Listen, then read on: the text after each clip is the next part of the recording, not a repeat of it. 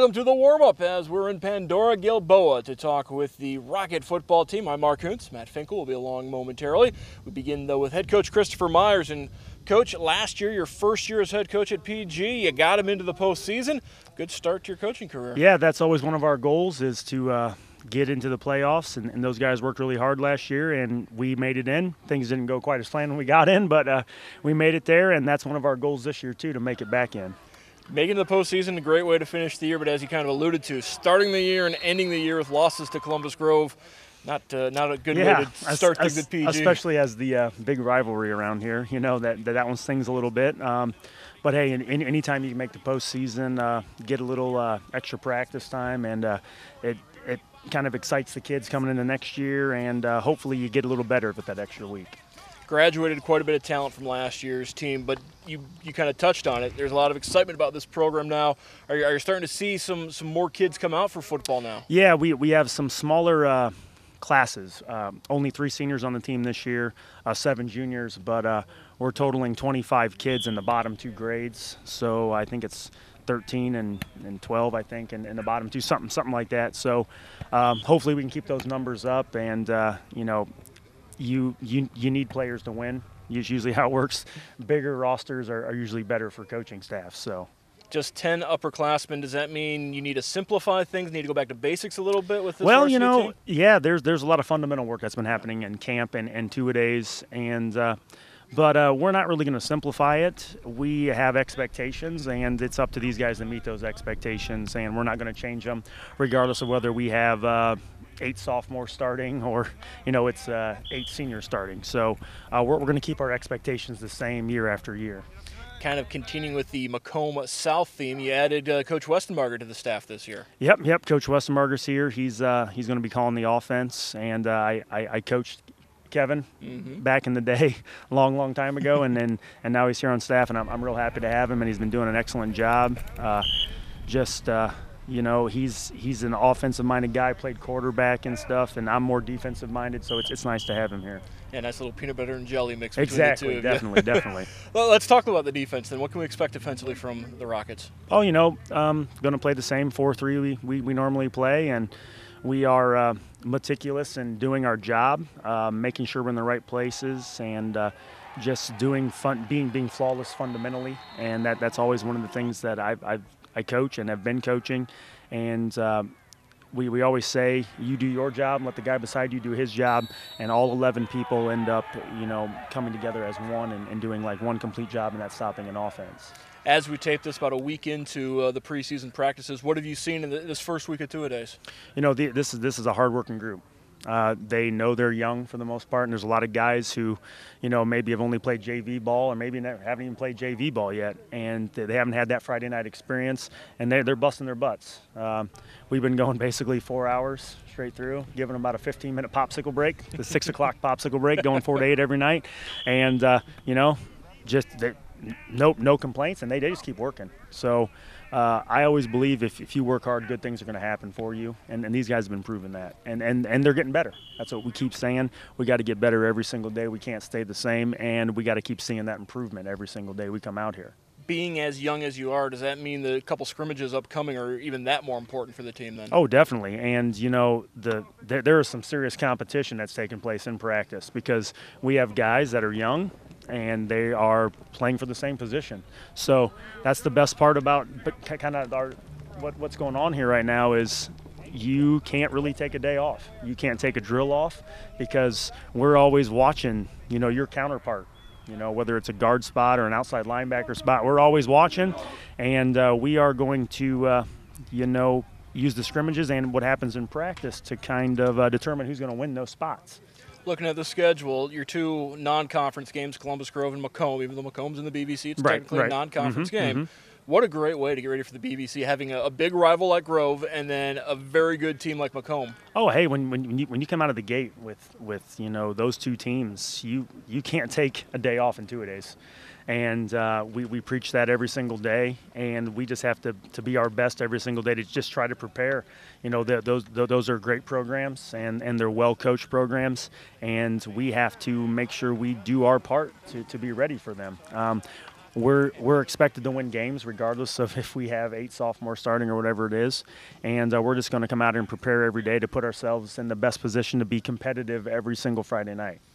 2 of the first 3 games on the road. Being a young team, how do you prepare those youngsters to get ready for those hostile road environments? You know, the best part of me, they might not know any better yet. So, but I always tell them, regardless of where we're playing, football is football. The rules are the same. Everything is exactly the same, whether it's on your field or someone else's field. So if you do the things you've been coached to do and just play hard, play physical, play fast, we're going to be fine no matter where we play. You've been around the BVC for quite some time. Is this league now better than it's ever been before? I think so. You know, when you talk about teams at the top, there's just so many of them. You know that you just don't know going into the season who's going to come out on top in the BVC. And I don't think we're in that upper echelon yet of the BVC. But I keep telling these guys that's where we want to be. So we're going to come out here and work hard. We're going to lift hard and prepare year-round to make sure that someday we are mentioned in those upper echelon teams. What do you think the strength of this year's team is going to be? They are young, and I know a lot of people think that's not a strength, but it also makes them coachable. Mm-hmm. Okay, they really don't have any bad habits yet, and we can kind of direct them how we want them to play the game. And hopefully 2 years from now, when they come in here as seniors, these sophomores, all these drills will be something they've done. They'll know exactly what to do. They'll know the plays, and you know, it'll actually probably be a lot easier on me as a coach. So, a couple of the big storylines this particular football season are kind of things that are a little bit out of your control as a coach. The OHSAA mandating some new limitations in terms of hitting, all in terms of safety. You want to try and keep players as safe as possible. How's that affected what you've done so far? How's that going to affect what you're going to do moving forward? Honestly, you know, always coming from small school football, you know, just drilling each other every day and full contact every day. It's really not something that I've ever been a part of and ever really done, because at this level you just can't come out here and just smack each other around constantly, because you're going to get hurt. Mm-hmm. And you just don't have the depth at D6 or D7 to just have guys to step in. So we always focus on angles, tackling angles, and getting in the right position and being fundamentally sound and those types of things, more so than going out and actually just smacking each other around. So honestly, it may be a little bit, but for the most part it kind of fits in already with what I kind of do. So, all right. Thank you very much, Christopher Myers, head coach Pandora-Gilboa. We're going to take a break on the warm-up. When we return, more from the Rockets here on WOSN.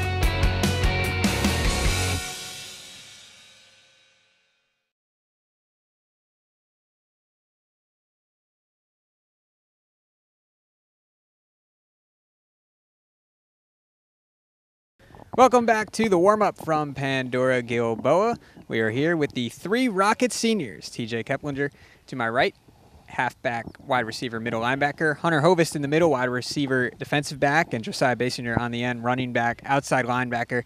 TJ, let's start with you. Coach talked about you 3 as the lone seniors on the team, and that pretty big responsibility for you guys to lead this young squad. It really is. Honestly, I think we can do it. Yeah, we have a lot of small people, but it's like a building season for us, so I think we can do it, though. Hunter, year 2 for Coach Myers. What have you seen out of him this year? Are you guys a little more familiar with him and he with you?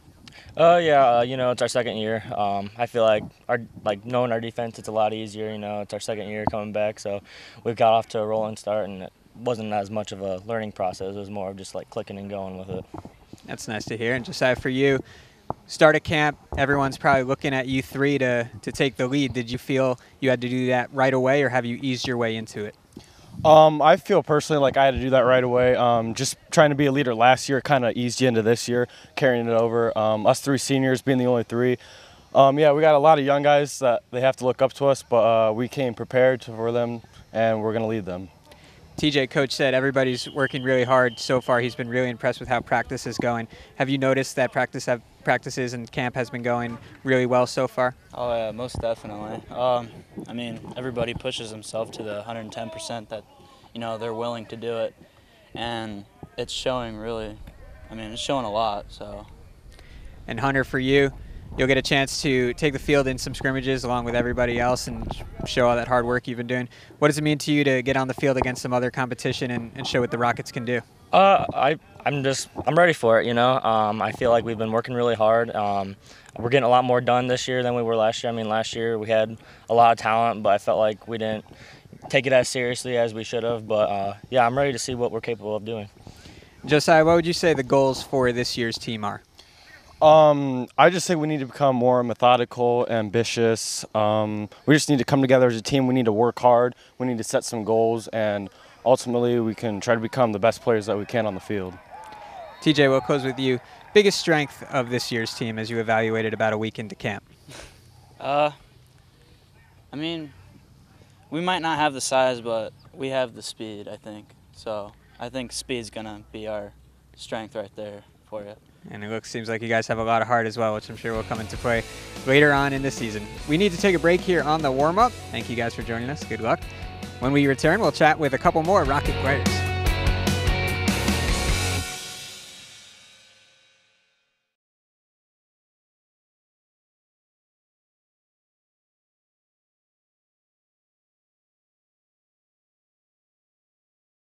Welcome back to the warm-up from Pandora-Gilboa, and we've got some more Rocket players joining me to talk about the upcoming season. To my right, it's Jason Walther, junior wide receiver safety. In the middle, Zane Traxler, junior running back outside linebacker. And on the end, sophomore quarterback and safety Carter Knopfsinger. Jason, let's start with you. You played on the varsity team last year, lost to Grove in the postseason, lost to Grove in the opener. You guys have Grove coming up week 1. How excited are you to take on the Bulldogs? I think in general our team's pretty psyched at a chance for revenge. I know we lost both games, and we also lost the Saturday morning, so even the guys that weren't varsity are still like they got the fire in their gut. Zane, for you, coming up and on a young team but a junior, so I'm assuming they'll expect you to do some leading. How have you taken on that role? It's been pretty hard. I mean, we have the seniors already taking leader positions, but I've been trying to get up there and just try to lead by example, get the team going. Yeah, and Carter, for you as the quarterback, you know, a sophomore coming up, and a lot of guys are going to be looking at you to kind of lead the offense. Is that a responsibility you feel comfortable with? Yeah. I feel like I'm ready. My team looks for me for guidance. I feel confident, though. I feel confident in my team. I feel that I'll do a good job, and they'll help me around. Jason, what have you seen out of Coach Myers this year as you guys work into year 2 with him? Everybody's a little more familiar, and he seems to be really impressed with the work ethic so far. Well, I just noticed that, like, he's doing better with coaching up the younger guys as well, like not just focusing on the varsity, the guys that are going to be there that year. And not saying that he didn't do it last year, but there's more of a well-rounded focus. Zane, for you playing in the BVC, it's got to be exciting knowing that conference is so talented. Week in and week out, what do you have to do to prepare to bring it for a conference game? Well, we just have to stay focused every week. I mean, all the teams are very great, so we just have to bring our best each year. And Carter, what do you think the Pandora-Gilboa team needs to work on most before now and week 1? I feel we need to focus most on our defensive side. I feel like our offense is putting it together pretty well, but our defense is a little shaky, but that'll come around, and I'm pretty sure that we'll be ready by week 1. We've got some time to work out the kinks. Well, best of luck to you guys this coming season. That's going to do it for this edition of the warm-up from Pandora-Gilboa. We'd like to thank all of our guests, including head coach Chris Myers. For Mark Kuntz, I'm Matt Finkel. We'll see you next time on WOSN.